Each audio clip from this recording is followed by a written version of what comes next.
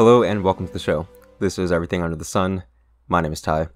Hope all of you have been doing incredible and had an incredible time, holiday with family, with friends, with whoever you spent that with. And if you spent it by yourself, I hope you gave yourself love, and knowing that just because you're by yourself physically in a room does not mean that you're ever alone. So hope you had a great time. Hope your week has been great.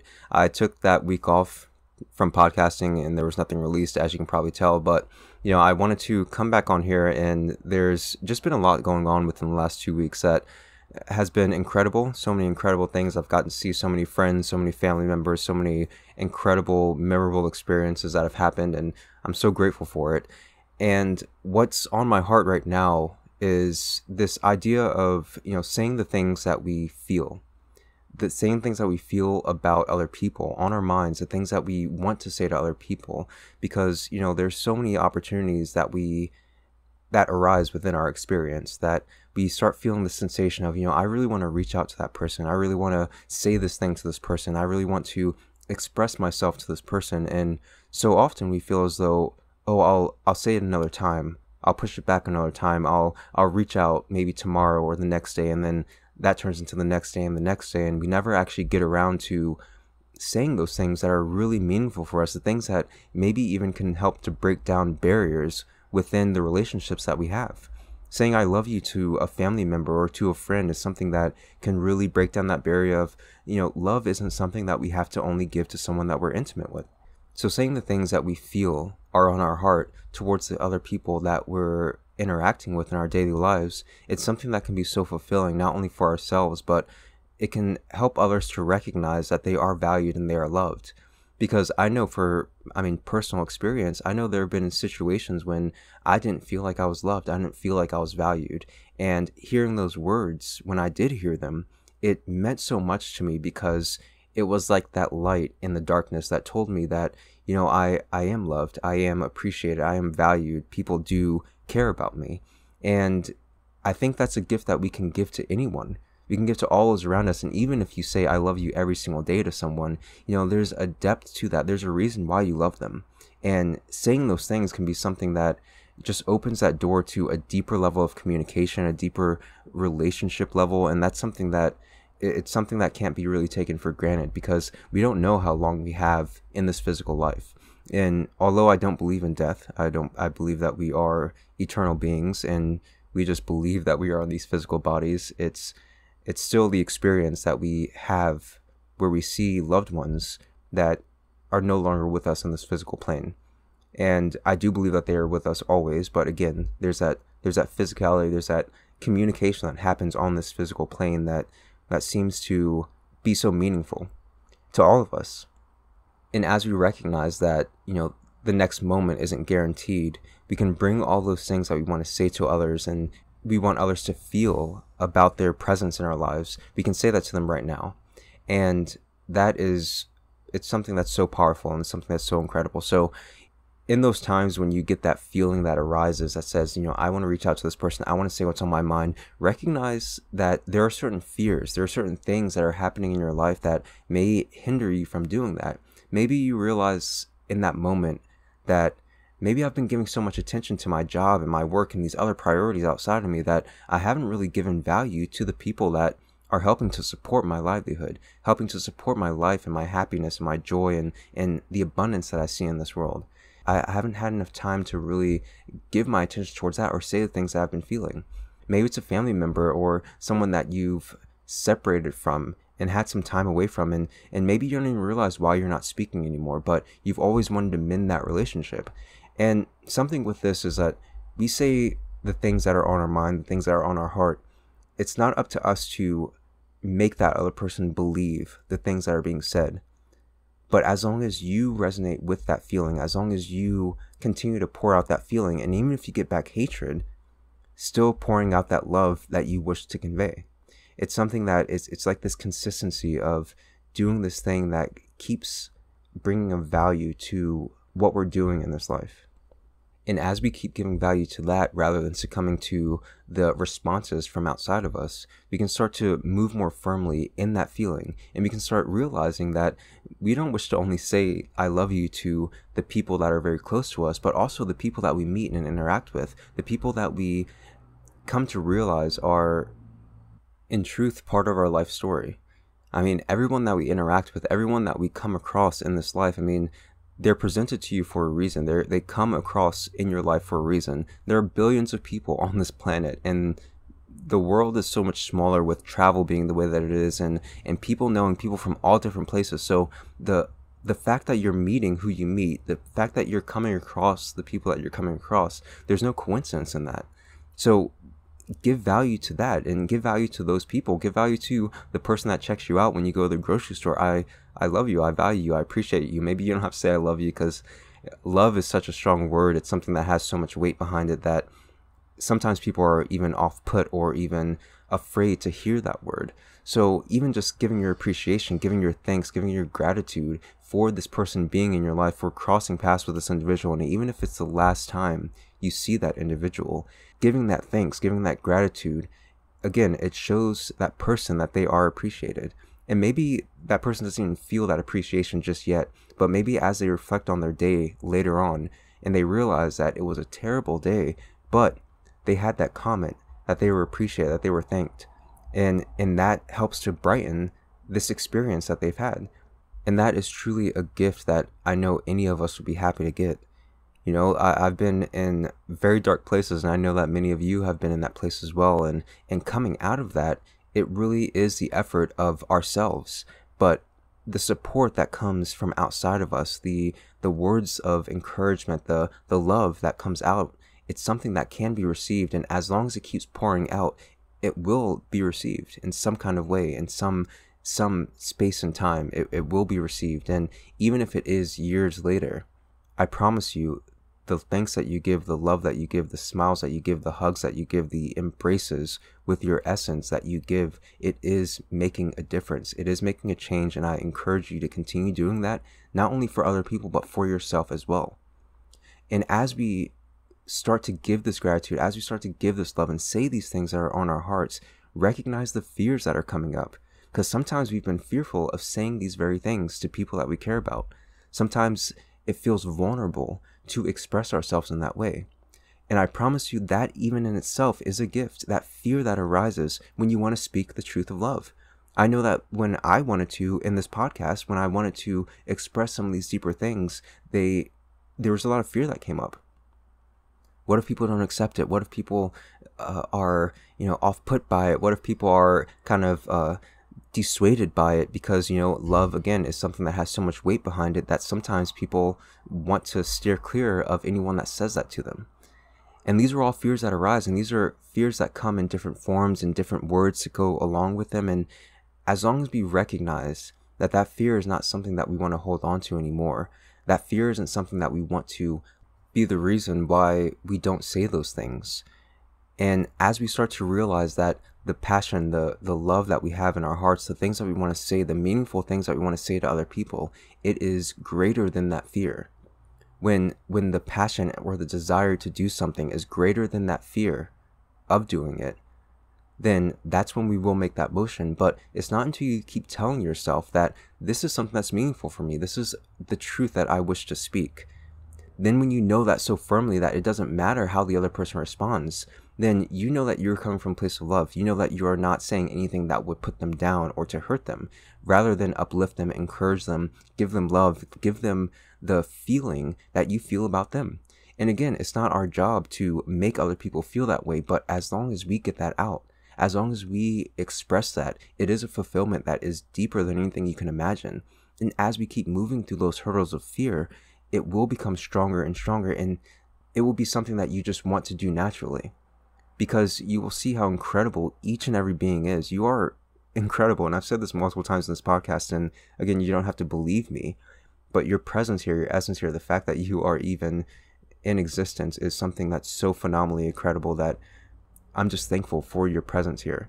And I may never meet you in this life, but I love you and I'm thankful for you. And I will say that until the day that I go far away from this place, but also, not really leave anywhere. So recognize the things that are on your heart, recognize the things that you want to say, and express those truths. And if it's something that is blocked from coming out, and you recognize that blockage, you recognize that your heart starts racing, you recognize that maybe cold sweats start happening, you recognize that there's anxiety that starts to get built up, understand what's coming from that. Why is that arising within that experience by saying something like, I care about you, I love you, I want the best for you? And ask yourself that question.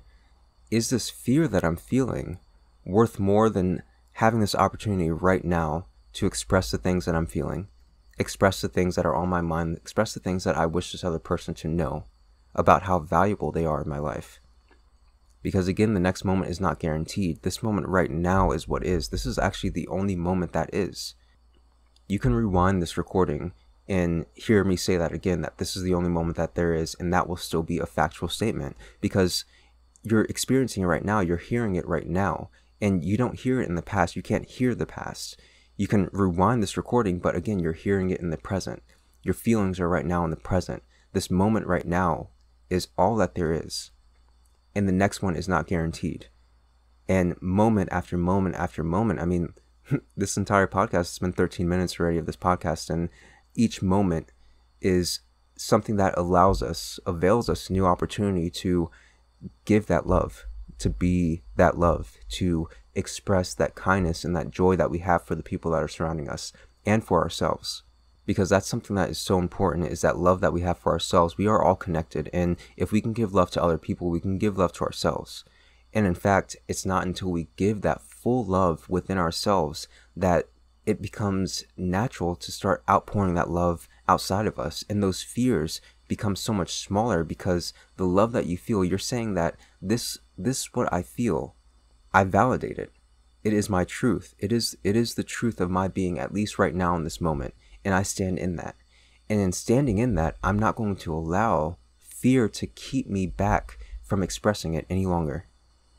And if down the line, I realize that what's in my heart evolves to something more expansive, and I can add on to what I've already said, then I'm not going to regret saying what I've said in the past, but I'm going to live right now in this moment that is right now, the only moment that there is right now.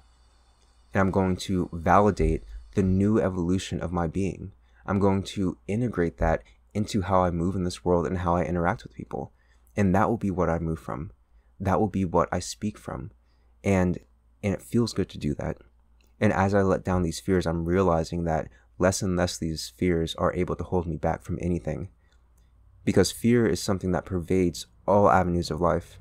Every single segment of our life has fear layered in it in some kind of way, in some shape or in some form. And it can be something that's so small to something that's incredibly large. But fear is still the essence of it. Unless we're living in joy and peace and serenity and in a flow, then we are experiencing some kind of contraction, some kind of fear. And even in the idea of thinking about, it's like, oh, I'm not feeling joyous, I'm not feeling happiness, and then thinking about that and wondering why, that doesn't feel good either. So allow yourself that peace of mind, allow yourself to just be as you are. Feel as you do, and express that as you feel comfortable to do so. And when you feel that discomfort arise with something that you wish to say, ask yourself, what is behind this? What is behind this fear? And is this fear something that I wish to hold me back any longer? So that's really all I had for this episode. It's really to express that love. I know that there are so many people that I saw again in this past 2 weeks, and it's been truly, truly incredible. And I've also experienced loss in the family, and it's something that I feel is, it pervades this life experience. And although I still feel very connected with that loved one, I still recognize that saying certain things in this physical world can allow an experience of communion in a greater level.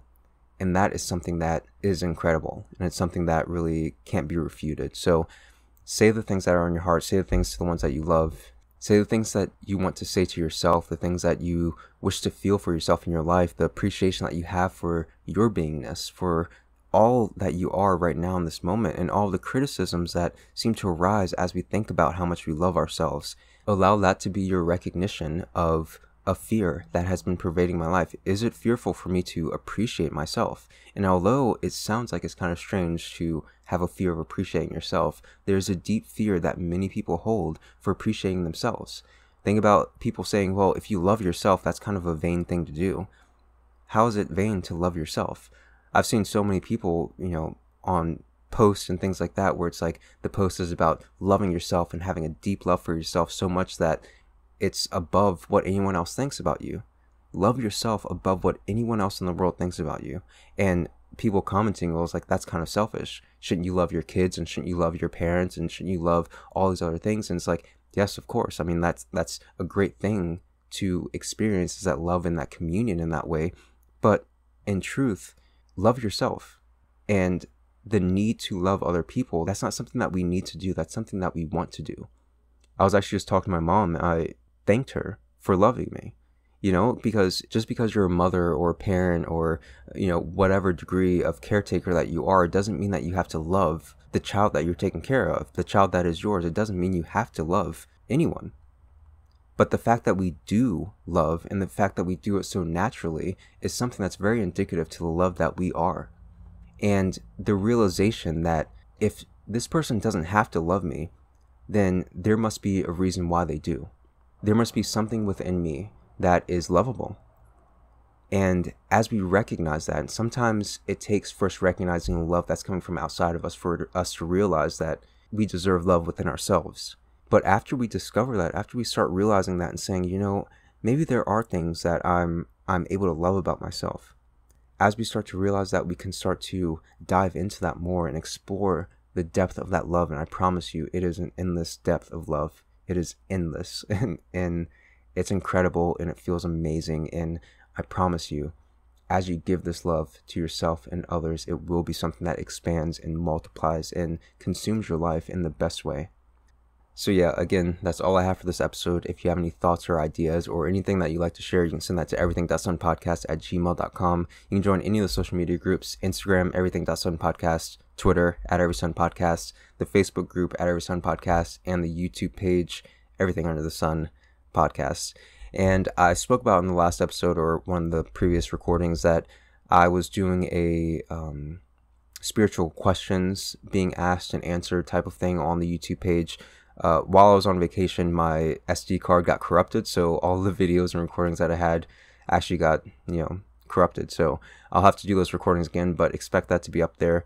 Just spiritual questions that people ask along this journey, things that we all wonder, things that we all wish to explore, things that bring up confusion and controversy within our own mind as we go on the spiritual path, and doing my best to answer that from this place that I know that we all are, and this being that I know that we all are.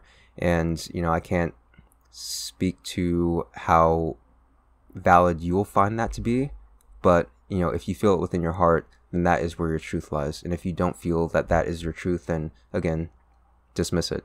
I never want to force anything upon you. I never want you to believe anything just for face value. If you don't feel it in your heart, if you don't feel it as a part of your essence, a truth that you wish to take on, then don't listen to it, disregard it. You are always your best guide to this experience and the truths that you come to understand. You will always be your best guide to these truths. So listen to yourself, feel for yourself, speak to yourself, and give gratitude and thanks and love to yourself. I love you all so much, and I'll talk to you soon.